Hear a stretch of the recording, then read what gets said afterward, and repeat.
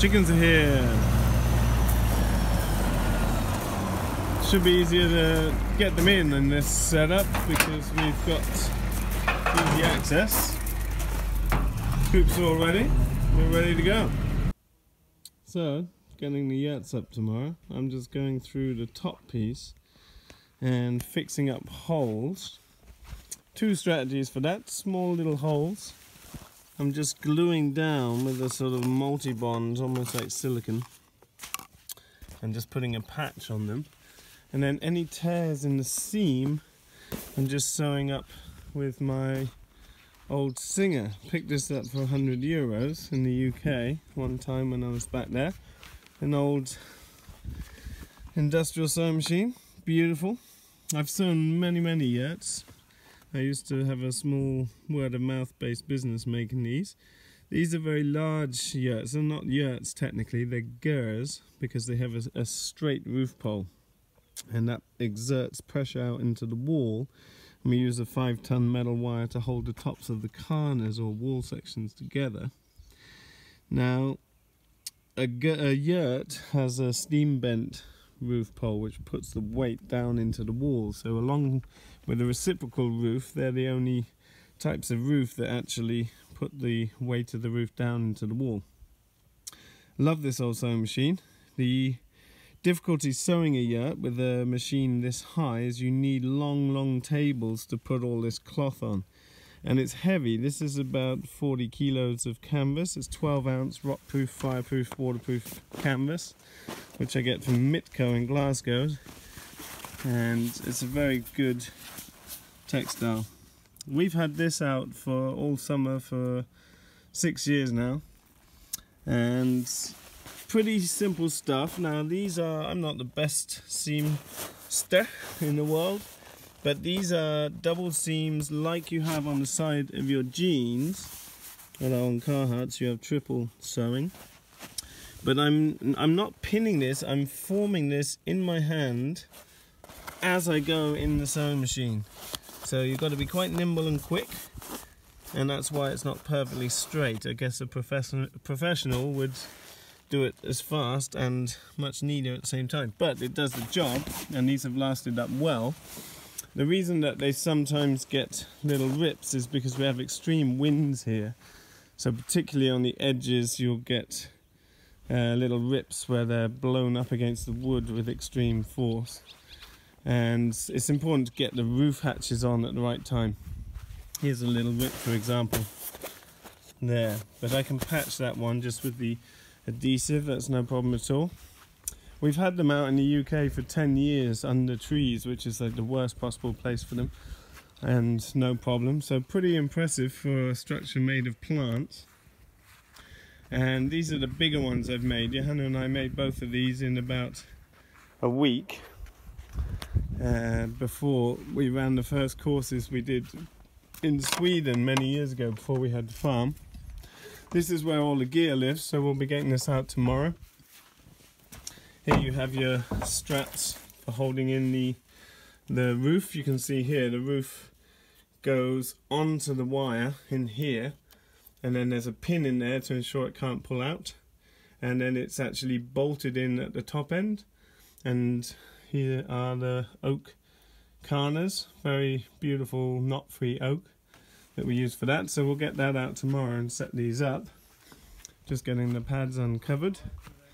So that's the teaching yurt, and this is the dining yurt. A lot of amazing learning and unlearning has happened under this roof over the last 5 years, and a lot of incredible dinners incredible meals all round have happened in this yurt. So big day tomorrow, getting these up. That marks a big change in the landscape and a big change in the season. We've got people arriving next Monday, and it'll be Tuesday we kick off our farm scale permaculture course.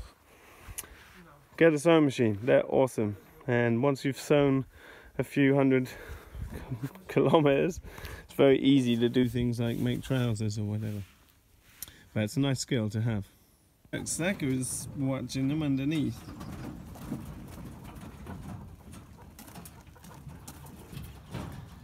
Have a look under, you can see all their feet sticking up. Just watch the metal, it's sharp. Can you see?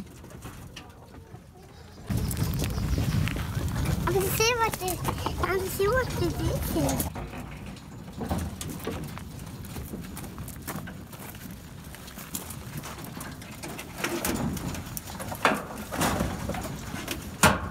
They're not sleeping. They're not sleeping yet.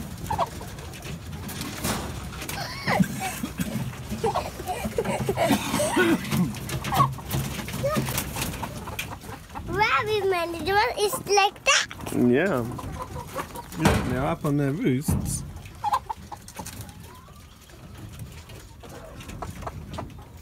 Can you count them? It's not like that. There's many. Hundreds. Look at them, they're looking at you. Can you see they're looking at you with their little eyes?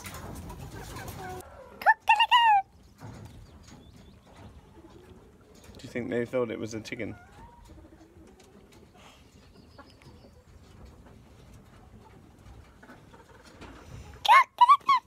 So this time I didn't film the process of getting the birds in. You can see that in a video from about a year ago, I think. But basically one of us was inside and one was passing in crates, and then we're quickly emptying the birds. And it works well to bring the crate into the middle of the eggmobile and sort of shoo them into the far end, and that way the door doesn't even need to be closed necessarily. We'd keep it drawn to with the person outside. But they basically all huddle into that corner. At this point the birds are very frightened. We've put in water, just a simple water like this, that we're filling up regularly, and feed. And we've kept them here for the day. We're going to move them up onto the pasture tomorrow. You'll see as I open this, they will get flustered and start backing off probably. If you've got to be really slow. There's a bunch of them sitting up on their roosts already. But they're getting used to the space. And I think a lot of them will be sleeping on their perches tonight. They naturally found that. But the first time I came and opened it to put the water in, they were really freaked and they crammed into the corners. And you've got to be careful. You remember that video a few years ago where someone didn't open the nest boxes and the birds, we lost 50 birds. Which costs about, it's about 3,000 or 4,000 euros of loss of income. It's why we put nets around the nest boxes so they can't get behind them now. It's so cute actually, just seeing them all sitting on their roosts. So I've just come up for the third time today to add some more water and just check that they're doing okay. But they seem fine, they're a lot more settled, they're not so freaked out as when I came up earlier. So I think it's going to go really well to move them onto the grass tomorrow. And usually it takes 2 or 3 days for them to get familiar with coming out. Same with this lot. If I just swing you around here, you'll be able to see.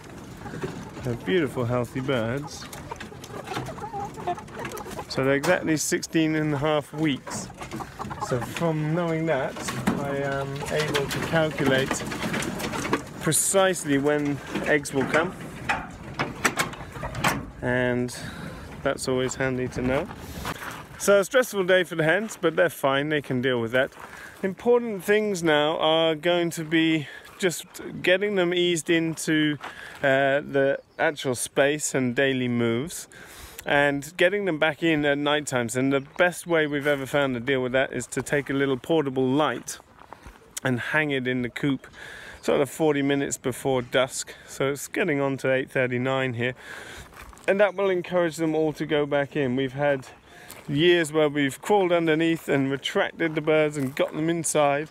But you see, they're naturally sitting on their roosts. You don't need to train them to sit on their roosts. And you don't need to do a lot other than get a light on so that they can start coming in.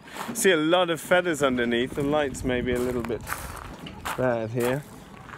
But that's from them getting flustered and moving around a lot, but that's just typically the first day while they're, you know, a little bit spooked and getting used to the space. So yeah, we'll show you some updates as we go with the birds going, you know, how they progress on a day-to-day basis. But very happy we got the birds in pretty quickly, about half an hour, so pretty low stress for them. So I'm off to just fill up the waters, and we'll be moving them in the morning and then getting the yurts up ready for the season.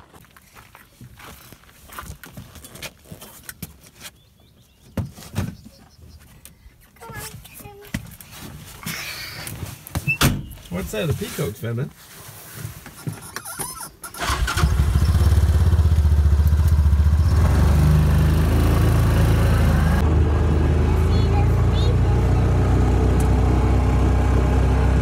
This little bluetid has been hanging around the mirror all day, flying at the mirror.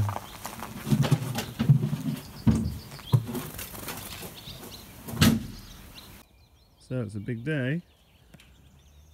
Hens are up at the top of the nut field.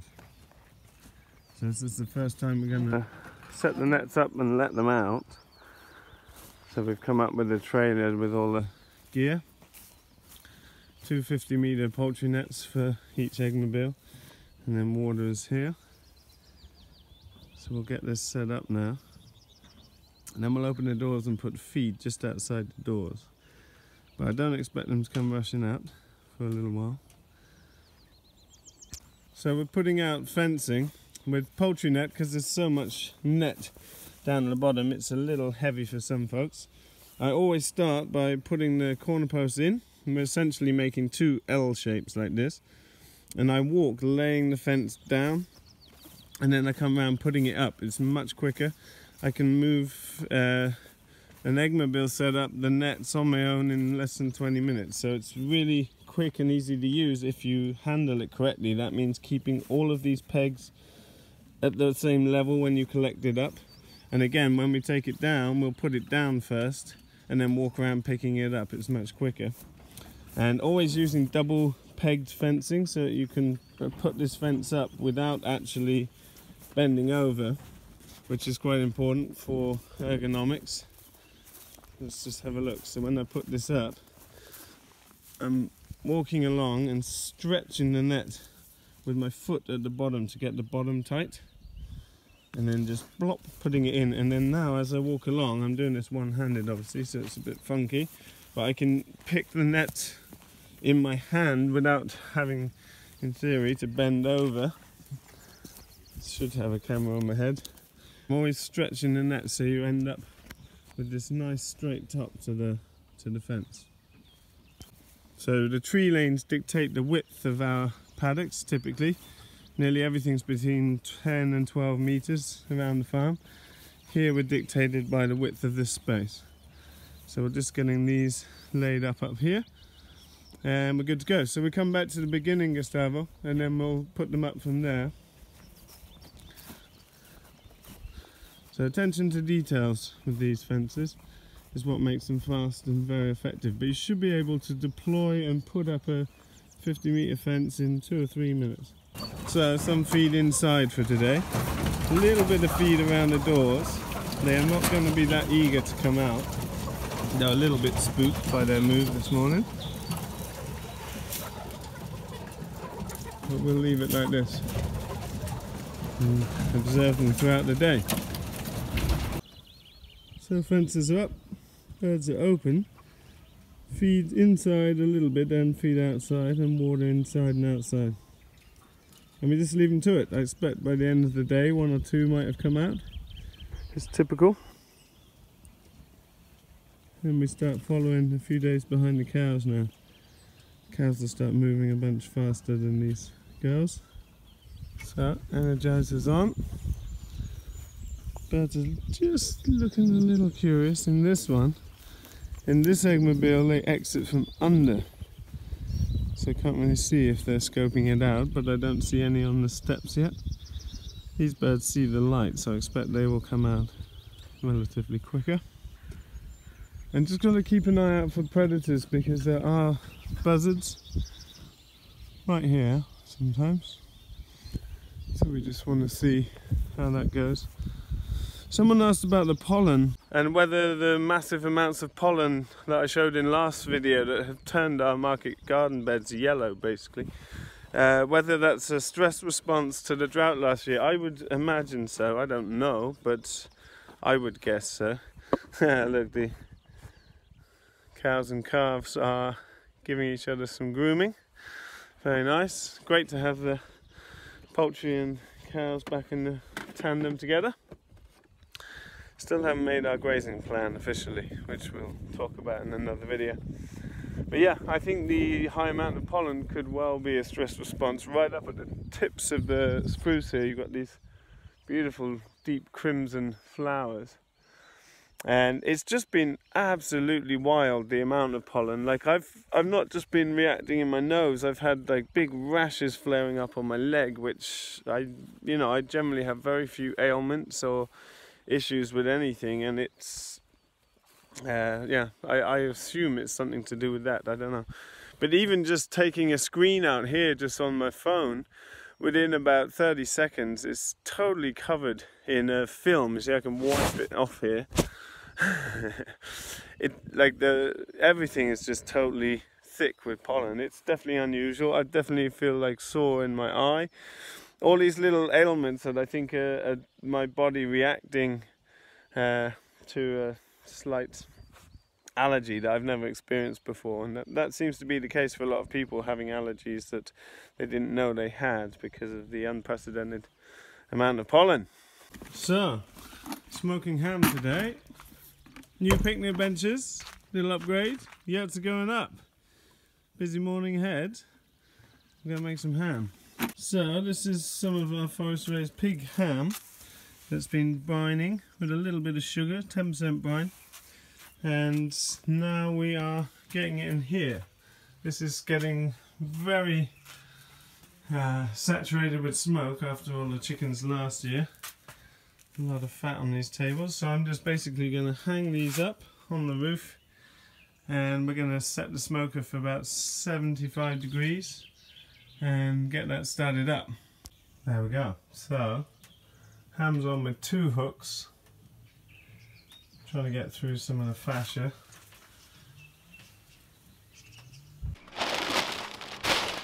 We're using alder spawn, 0 to 2 millimeters. I'll put about half the bag in.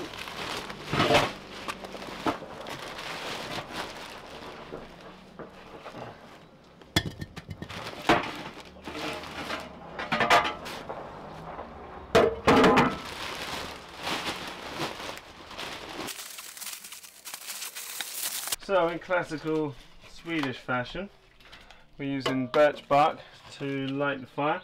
Just a small fire. This place is totally full of fat now. Nicholas was doing a lot of smoked chicken last year, and that's where you get all this residue. This is what these plates are for, is collecting the fat.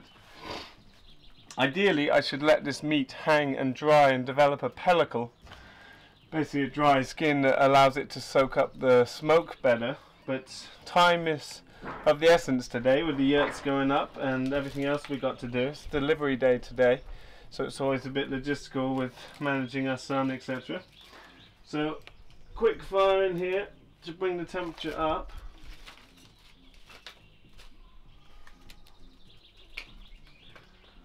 And then we'll let that smoulder away. The hot smoking, so it's cooking it at the same time. Important things are meat is all at the same level. So we built this specifically for 50 chickens, and it's got a old sauna heater. So this guy that's been smoking meat for years along the big lake, the Freakin, he does fish smoking mainly, but he basically showed us a simple technique and helped us. He gave us this heater and we just made it up.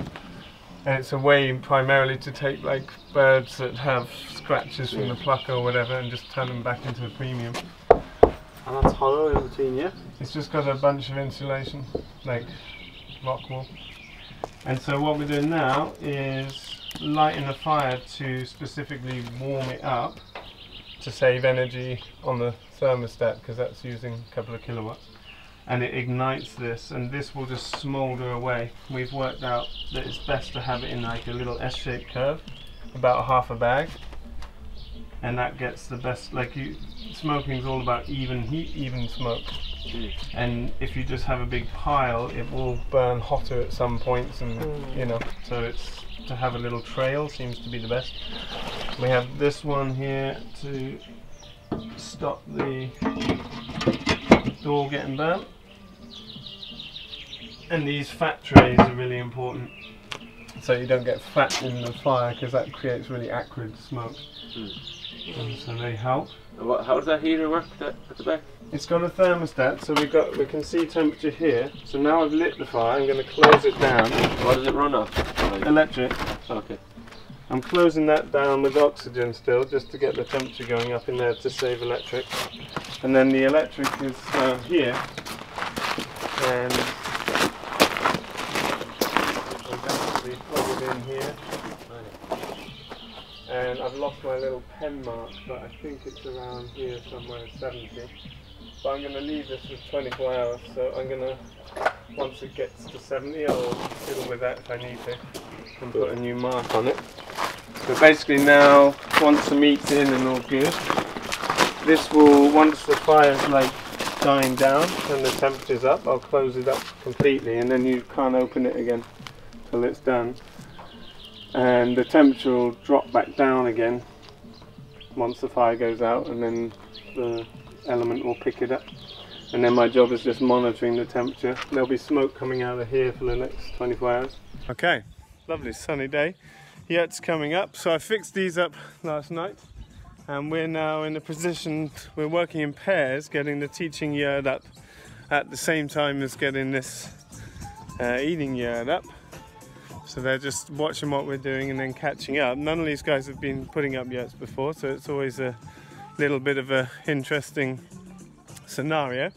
But basically, once we assemble the dragon posts and the tonneau, the center wheel, you can see this is quite a heavy duty one because it's holding up hundreds of kilos of roof. So we bolt every roof piece in, and then we have 6 pieces of carna or wall.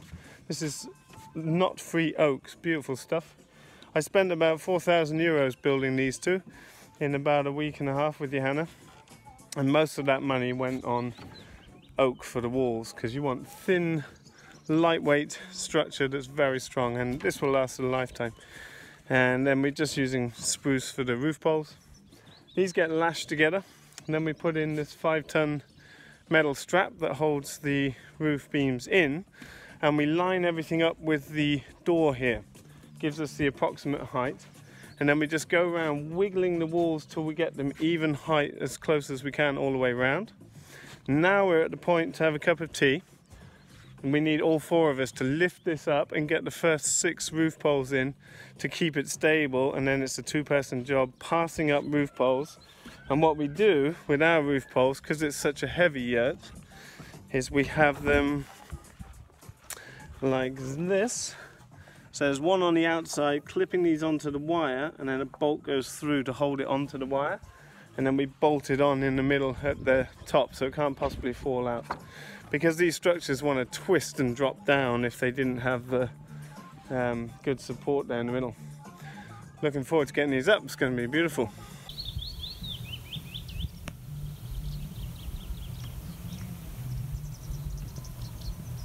So up in the tonneau, basically it takes 4 of us to lift this thing up because it's so heavy, and balance it while we get the first 5 posts in, like this, and then it stands up on its own. Then we get the posts over the door because they screw in, so that secures it, and you can see there's not a lot holding it up, but that's enough that we can all let go and split back into pairs. And we just go around putting these up. So in the initial stages you just get 5 up to hold this heavy structure up in the middle.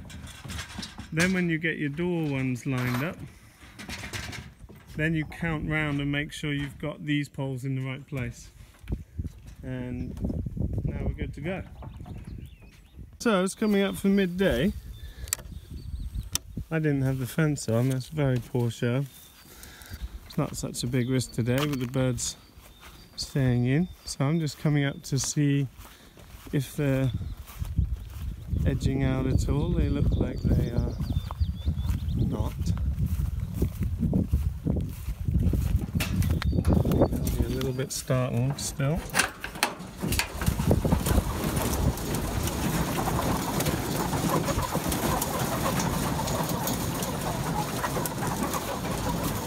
Great outdoors. Too scary.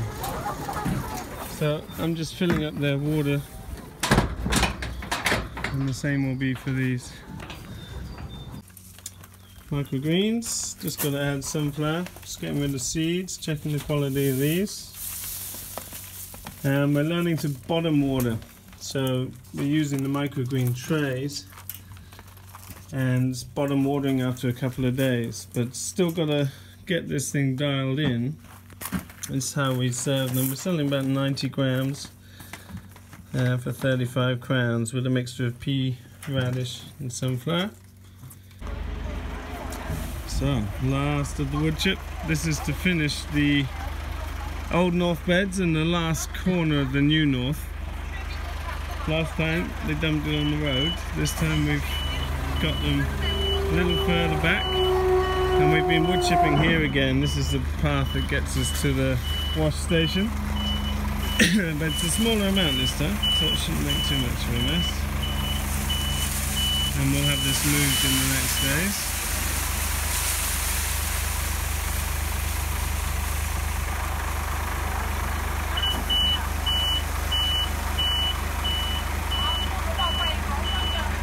She's teaching the other lady how to drive the big truck, so hope she does a good first time.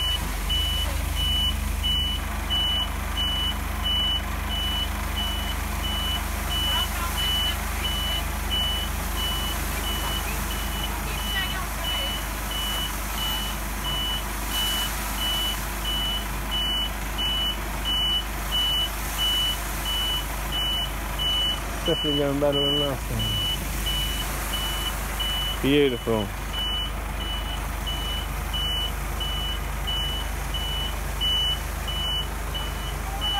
So it's about 60 cubic meters we'll have put down, and we pay about 400 euros for a 40 cubic meter load, so it's pretty cheap. That's mostly the delivery cost.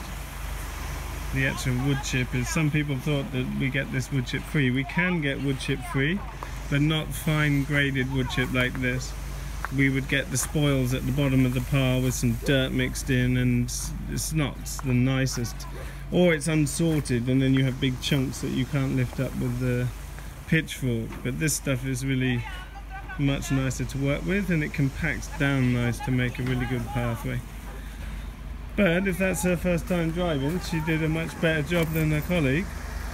Maybe she should be teaching her colleague how to do. That's perfect.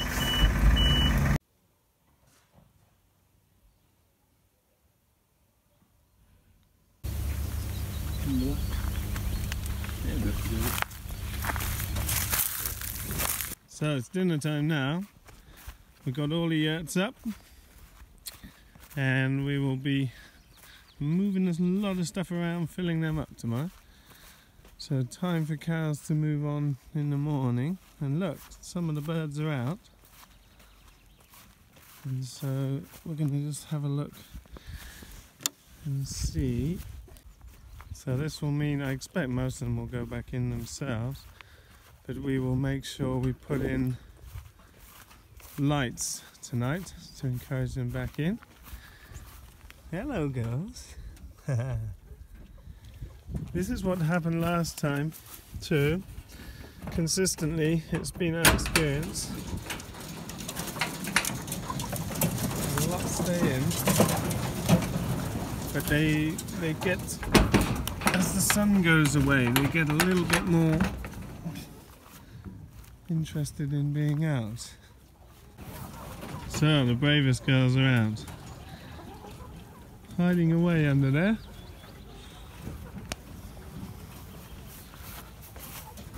So we come up with lights as it gets dusky, maybe 8:30, and we'll put the lights in there to encourage them to come back in. This has been our experience the last couple of years, where they will be inside very timid all day, and then in the evening when the sun sort of dips behind the trees, they'll come out and start wandering around. It'll be a few days till they start streaming out like you see in the start of the video, the little intro there, but then that becomes this river of chickens every morning. It's very lovely to see. I think that's it for me. I've got to take care of our son Ragnar now, so I'm signing off. Very nice to have birds on the pasture again, and new chicks arriving in a few days into the brooder, and we've got the yurts up, so it's great. We're really on target now for inviting people to the farm and getting underway with one of our renowned farm scale permaculture design trainings, which has been the starting point for many people in this journey. A great epic overview going deep into all aspects of regenerative land-based and enterprise design managed holistically. So stay tuned, don't forget to hit subscribe, like the videos if you enjoyed them, and we'll see you in the next video.